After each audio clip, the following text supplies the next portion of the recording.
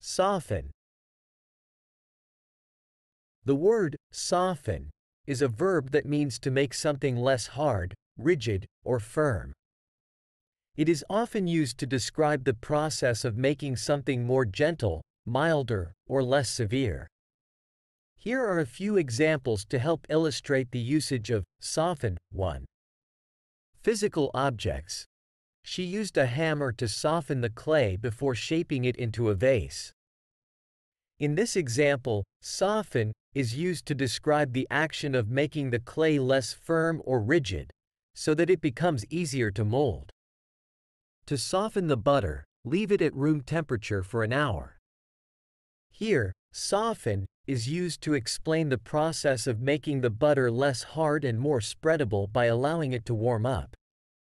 2. Emotions or attitudes.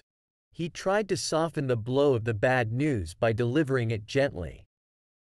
In this case, soften is used metaphorically to describe the act of making a negative or unpleasant situation less severe or harsh by approaching it in a more gentle manner. Her kind words softened his heart and made him feel better. Here, soften is used to express the idea that the person's kind words had a positive emotional impact on the recipient, making them feel more at ease or comforted. 3. Language or tone. He decided to soften his criticism by offering some constructive feedback.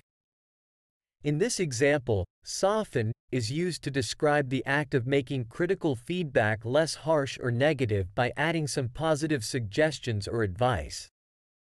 The speaker used humor to soften the serious tone of the presentation.